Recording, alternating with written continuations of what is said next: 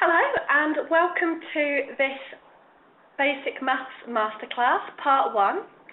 My name is Jen Woodhams and I work for Kaplan Live Online. I've worked for Kaplan for the last 6 years and I predominantly teach management accounting papers, but I absolutely love maths, so I'm really looking forward to this session, as I hope you are. First of all, can I just ask, can people hear me? I'm just going to look down. Can people hear me okay and see me okay? You just pop a message. Excellent. As long as one person can hear me, I always think, well, that's a good start, isn't it? So if you are having sound problems throughout the session, the best thing to do, to be honest, is to log out and just use your link to log back in again. Because if you've got it up and running once and it does drop out, it often is best just to quickly log out and log back in again. But hopefully you shouldn't have any sound issues. As I said, my name's Jen Woodhams and with me is Claire Skerritt, who can answer sort of technical WebEx queries. The best way of getting in contact with Claire is just using the chat panel, as some of you just did. There is the question and answer panel on WebEx as well, but just so it's all in one place, it's best if you just write it in the chat panel. That's the one that's got a bit of a speech bubble. Also, hopefully, you can see the video. If you can't see the video, click on the Participants tab. That's the one that's got two little heads next to it. Now, I'd also like to welcome those of you who are watching the recording, as I know there'll be quite a few that will watch the recording at some later point. If you are watching the recording, you will be able to see the chat and the video when they're actually on. Again, it's just a case of clicking on the little relevant icons at the top right hand of your screen. Also, with your recording, you can pause it and stop and command start again at any point. But great to see that so many people have logged on live, and for those of you, it is going to be an interactive session. So I will be asking you questions and hopefully quite a few of you will respond, and again the best way of responding to me is just popping a message in the chat panel. So what are we going to be covering today? Well, it is going to be very basic maths. I'll be running through principles and then illustrating these with examples and giving you a chance to put them into practice with little examples as well. I'll be running through slides on the screen, and they are the slides that were handed out to you, or emailed to you, should I say, by Claire yesterday. So if you've got a copy of those printed out in front of you, great. If you haven't, it doesn't matter. You should be able to see what's on the screen, so that will be enough, that'll be fine. In terms of where the examples come from, some of them are just general, but some of them do use formulae from accountancy that are relevant to accountancy qualifications. I do know that there will be some people who are not studying for an accountancy qualification, but it doesn't matter. It was just I needed to use some examples, and as the majority of people probably are, that seemed like the most sensible thing to do. We're also going to be looking at calculations and how we can do them quicker to save ourselves time, because often professional exams are very time pressured. So anything we can do to actually save ourselves a bit of time is great. I am going to be using a scientific calculator, if you can see one on screen. If you have got a scientific calculator to hand, or you can quickly run and go and get one now, that means you'll get the most out of this session. But it doesn't matter if you haven't got one. If you've just got a normal calculator, that's fine. If you haven't got a calculator at all, you can get one just off the internet by Googling and searching scientific calculator. But again, if you haven't got one, you'll still learn lots from this. So I'm going to stop my video now because you don't want to see the top of my head as I'm writing on the screen, and also we find it tends to run smoother if we don't leave the video on the whole time because you don't need quite so much bandwidth. So I am going to stop the video now. Could you just let me know where you all are in the world, because I know that we've got quite a lot of people from all over the country. If you could just pop in the chat panel. The point of this really is to get you answering questions, so you're in the mindset of answering me, but also to make sure that you're comfortable with using that chat panel, and because it's interesting as well.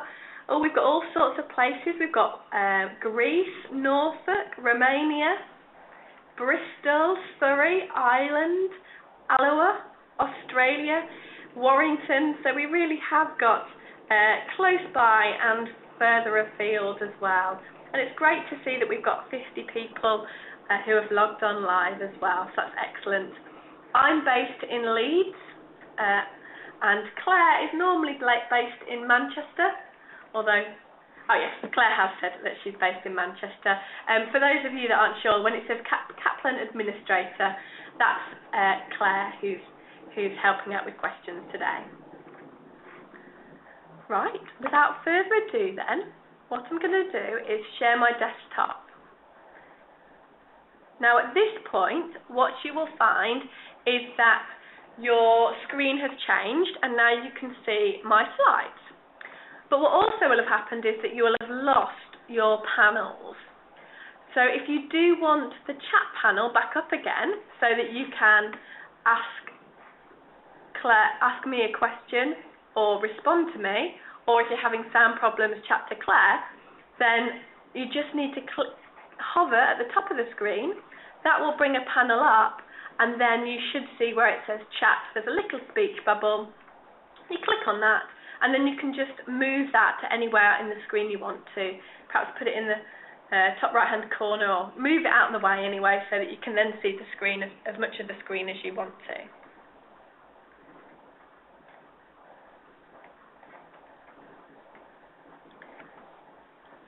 Moving on to the first slide, what are we going to be covering in this basic maths session? Over the 2 sessions, we'll be covering symbols. Firstly, in an equation, you might need to understand what a symbol means. So we're just going to run through some common symbols that you might see. We're then going to talk about how you can use your calculator and how to use it quicker to save you time. There will be a little bit on rounding as well. There's not a heading for that here, but it's just such a really quick little bit that we'll be talking about. Then order of operations, thinking about in an equation, doing things in the right order is really important. So we need to think about what the correct order is.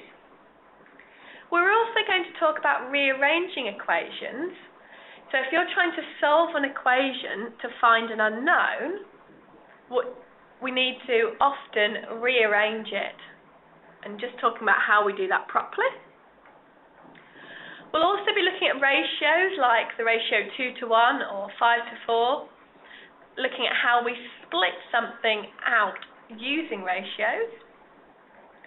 We're going to be looking at percentages, what one is, quick ways of calculating them, and percentage changes, including perhaps a little bit on markups and margins, because that's quite a common thing that businesses will do and students need to do within calculations. And finally, we'll be looking at simultaneous equations. That's when we've got 2 equations with 2 values that are unknown that we're trying to find out. And it's all about trying to use those 2 equations to actually work out the value of the unknown variables, as we call them.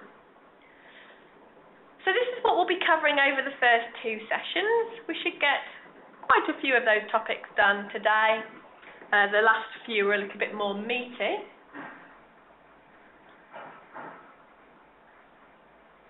One thing to say, if you are having technical issues, perhaps as you can't see the screen for any reason, if you just send those to the Kaplan administrator and they will answer those for you.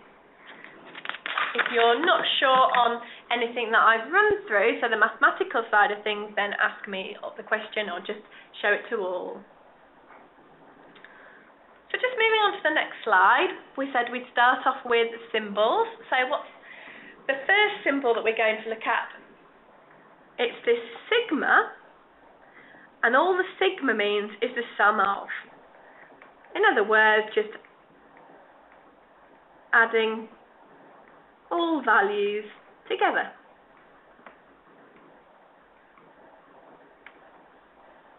So the sum of whatever values we need to do, we need to add them together. We've also got this little sort of hat symbol, which means to the power of, and I've just shown an example there, e.g. 10 to the power of 2, also known as 10 squared, is 10 little hat 2. And all that means is 10 times 10, which is 100. If you had 10 cubed, i.e. 10 to the power of 3, that would be 10 times 10 times 10. We've got your square root as well, and that's opposite of to the power of.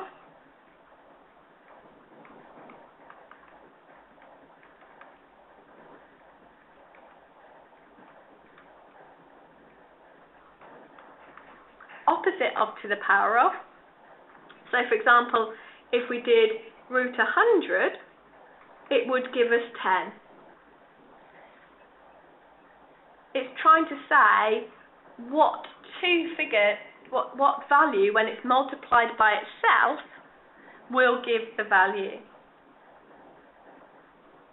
That's square root. Both of those are buttons on a calculator, the little hat symbol and the square root symbol, and we'll talk about that in a moment with an example.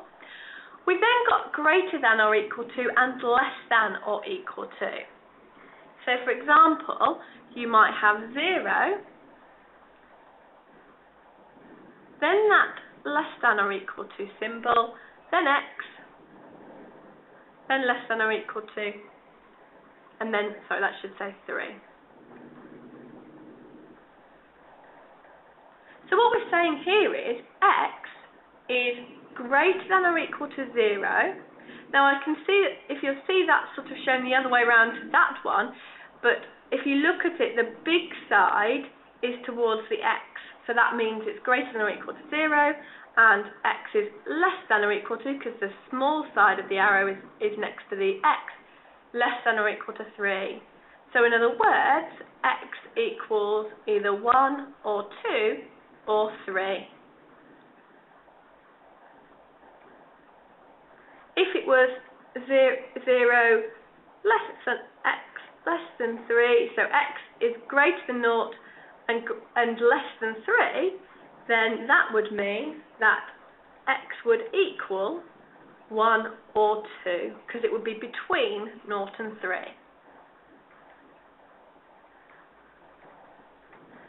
X with a little bar on the top, sorry that's not shown up for some reason, means the average of x. So we just add up all the numbers and divide by how many numbers there are. And then, sorry, that bar should be up there. And the little sort of small sigma sign, means standard deviation.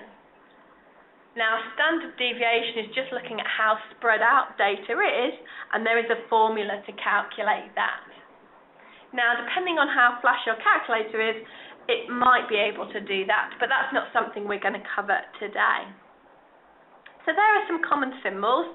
In terms of where you might see these, you might see these in expected value formula for predictions, in linear regression formula for forecasting, in learning curve formula for calculating how long it takes to make a product when a learning effect applies, and in linear programming problems for finding the optimum product mix when facing constraints.